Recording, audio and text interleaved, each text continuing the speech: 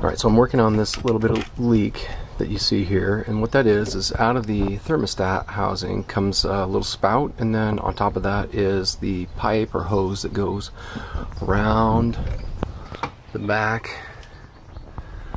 under the engine computer right there, down and around to the throttle body, which I have disconnected here on this end. That's the throttle body inlet hose, heater hose or pipe. And back over here, what appears to be the case is that that little plastic piece that sticks down in there is cracked. So I've got a new pipe.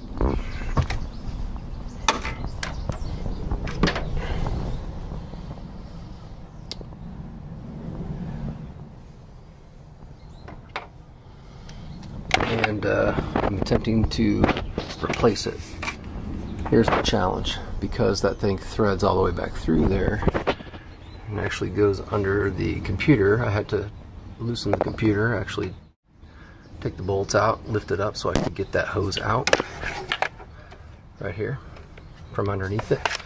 And now I gotta take this old one out and thread the new one in. Okay, this got really interesting really quickly. So here's what had actually happened. Here's why this was leaking. This is supposed to have a longer nipple on this that goes down in the hole in the little spout down in the assembly, or housing rather, for the thermostat. Alright, so let me show you. That broke off. That clearly broke off. Let me show you what it was. Alright, so there's the little tube that goes down into, sticking up there. Here is what came out of that, and I had to use, as you can tell, not these or the ratchet, but some picks. I had to use a straight one, and I had to use this tiny little angle one.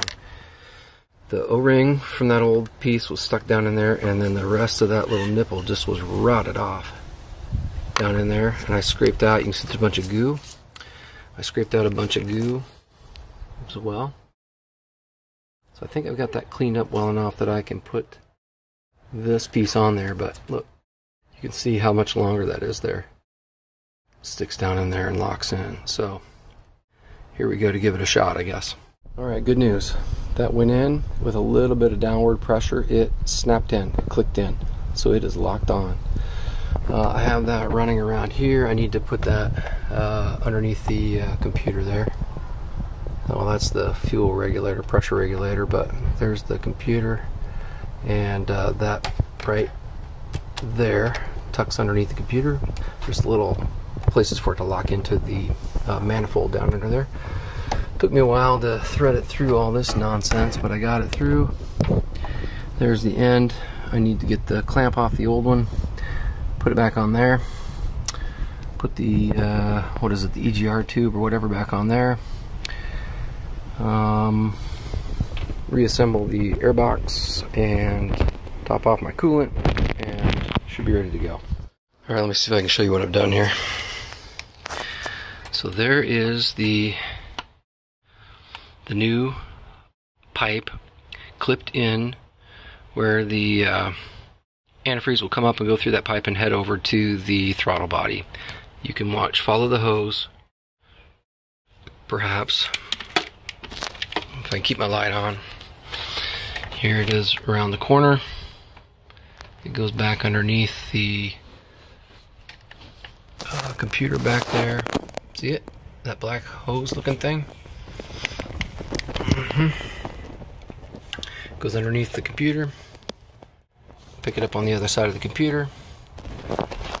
Goes down.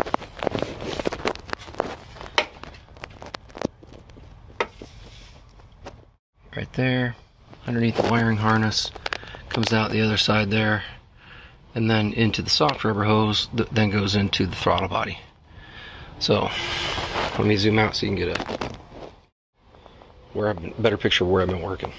So, it starts over here on the left side of that head, works its way back, comes around underneath the computer, comes down around the corner here, and then into the throttle body.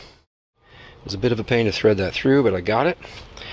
So now I'm just putting things back together. I got the computer screwed back in tight. I got all this stuff over here connected back up. Next up will be the throttle body. I got the EGR tube reconnected. I think that's what that is. I'll put the airbox back in and connect all that stuff back up to the throttle body, and then we're ready to test this thing. Well, good news, bad news. Let's swing at my light here and then zoom you in.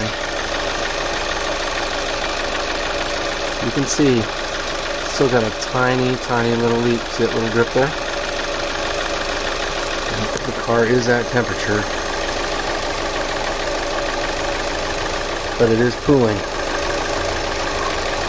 So that's frustrating. I'm wondering now if that stem of that thing's cracked, and if it is, that probably means I gotta replace the whole water pump, or sorry, thermostat housing. Well,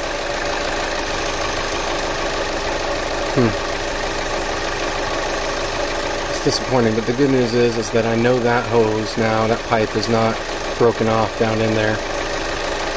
I'll run this a couple days and see if anything changes, if it gets worse or better. So let this light just sit there for a second.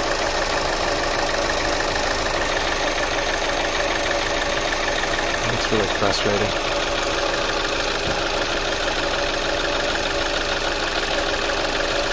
That's also blurry, sorry.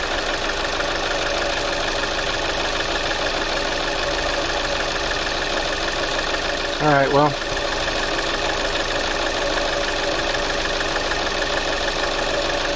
I bet that piece is cracked.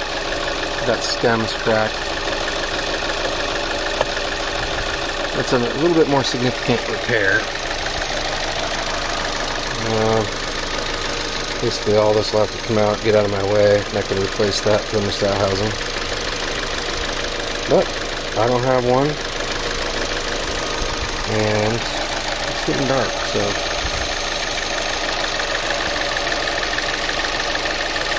rats. Alright, until next time, thanks for watching.